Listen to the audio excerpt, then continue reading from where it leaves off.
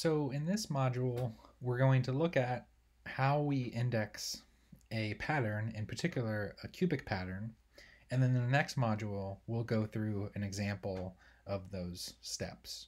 So to start out, before we can index a cubic pattern, we need to be able to measure a couple of things. And so in the previous lecture, we talked about these R values. And so these R values are the distances from the central spot to the diffraction spot, and then amplified or magnified with the camera length. And so we can measure those lengths directly from the diffraction pattern, and then using information about the camera length, obtain the interplanar spacing for the HKL set of planes corresponding to that spot. So here's just kind of an example of a couple different R values, and then that will correspond to the interplanar spacing. So if we take that interplanar spacing and combined it with the expression that we had in XRD relating the lattice parameter to the interplanar spacing for cubic systems, if we put those two equations together, we'll get this. And so that, let me just refresh your memory, incorporated this equation, which related basically Bragg's law for TEM. So we basically put in the R and L there. So that's Bragg's law combined with the lattice parameter expression for cubic. And that's where this expression comes from. So once we measure the R value, then we can discern HKL values based on that. Additionally, the other piece of information that is useful in these patterns, so we have the length of the vector, but we also have an angle between various points or spot patterns. We have an angle between various diffraction spots in the reciprocal space. And we call that angle between two diffraction spots with respect to the central spot as alpha.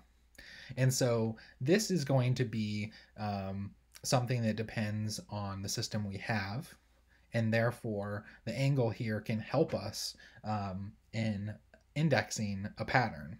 And so in general, this angle we can define for a cubic system with respect to the HKL values for those two peaks with this expression. So this is something that just in general gives you the angle with respect to two planes. And so this is just an expression you'll have for two vectors. So we can also obtain angle based on those. And so basically with a pattern like this, we can measure all of these R values and all of these angles, and this is going to be what helps us index a cubic pattern. So often is the case we don't have to necessarily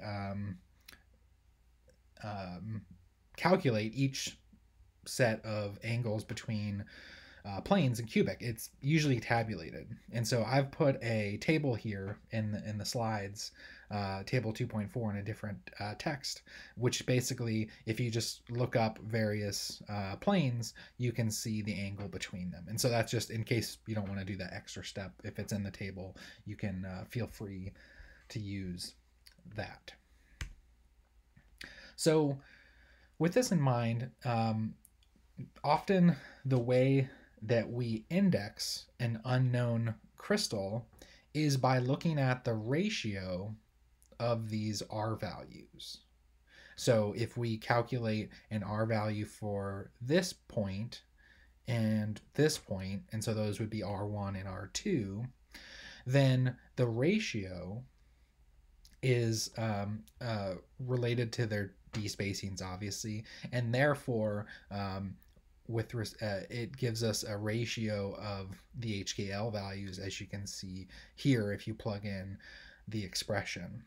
And so effectively we can look up known ratio of R values that would occur for different types of structures.